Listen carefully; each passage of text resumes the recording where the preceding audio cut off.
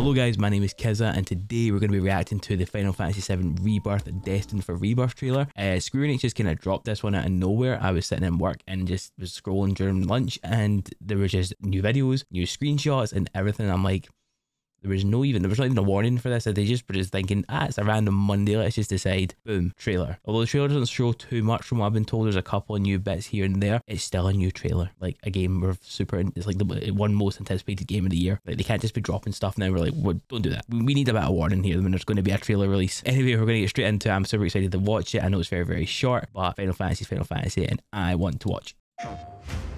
Oh, there's our man. It's like is this his Nibelheim's place? Yeah, that's just the most iconic like scene now, from what I've learned anyway. What happened to this place? It was so Our boy Zack.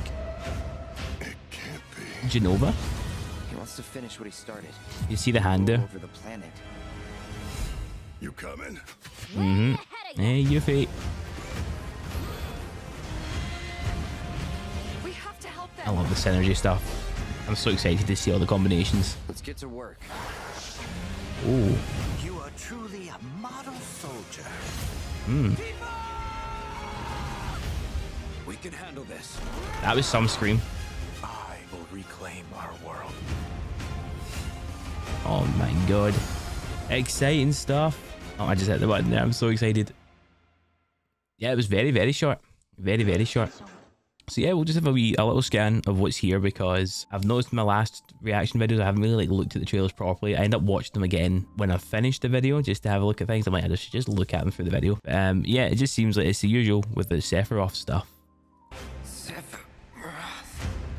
Yeah, it's his iconic Nibelheim scene that we're getting here again. It is so iconic. We've seen it with like the Game Informer cover got it as well. And like any game, whenever you see Sephiroth show up, it's this part. Even though if you played Crisis Core, it makes no sense. Kind of makes sense, but it doesn't make sense. If you played Crisis Core, you'll understand. But yep, it's most iconic scene. And then we've got the disaster, which we've seen from the other trailer, which was the one that had like Tifa and Aerith and like basically the whole of Avalanche was from, I assume they were knocked out or they're unconscious, but from what I've been reading, supposedly they're dead. So I'm like, right, we'll wait and see. I don't know, because I haven't played the original, as most folk know. So it'll be quite interesting to see what's happened here. If we go on, What happened to this place? it's the same Zack scene again. Him carrying Cloud back to Midgar. I say back to Midgar, carrying him to Midgar. Even though, again, if you played Crisis Core, makes no sense. So I remember when I started playing the games, my friends were just like, none of this makes sense anymore. Like what's happening, what you've just seen on the screen doesn't make any sense. So I'm like, right, okay, and now I understand. I am now part of this confusion. And I'm excited for it, but at the same time, I'm just like, we need more answers. And then if we scroll on,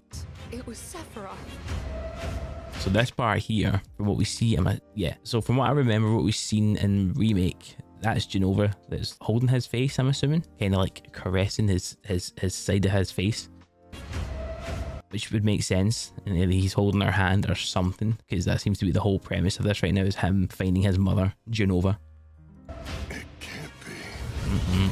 He wants to finish what he started. So this part I've seen the screenshots of in the small video, and I think Cloud's at the front. Again, I have not played the original, so I don't know what's happening here, but all the people that have played the original obviously know what this bit is. But yeah, remember this is like the kind of Cloud is leading this army, and I'm assuming he's undercover. And rule over the planet. Oh jeez, I did not mean to pause there.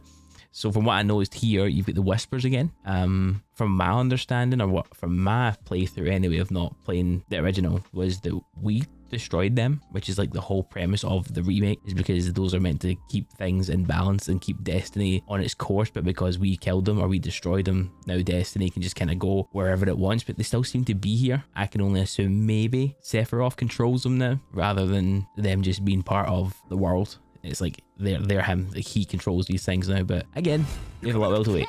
You coming? And then we got Yuffie again, and then all this stuff with all the synergy things. And well, we've got to get synergy with everyone. I think everyone has a combined move with each other, because we've seen Yuffie and Barrett, we've seen Cloud and Tifa, we've seen Cloud and Aerith. I'm sure we've seen Aerith and Tifa as well. And then we can do ones with Red 13 too, which is quite exciting. To help them. Let's get to work. But yeah, there's not too much. You are That enemy looks crazy. At first I thought that was, at first it was a Leviathan, but then I think we see that later on, but it looks sick regardless. I don't know what is going on here. It's just like a firefish or a dragon of some sort.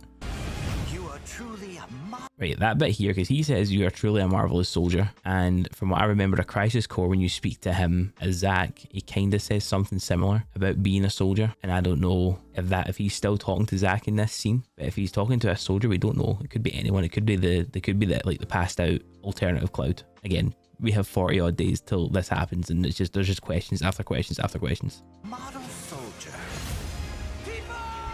This bit is interesting. Like, that scream is like, is she going to die?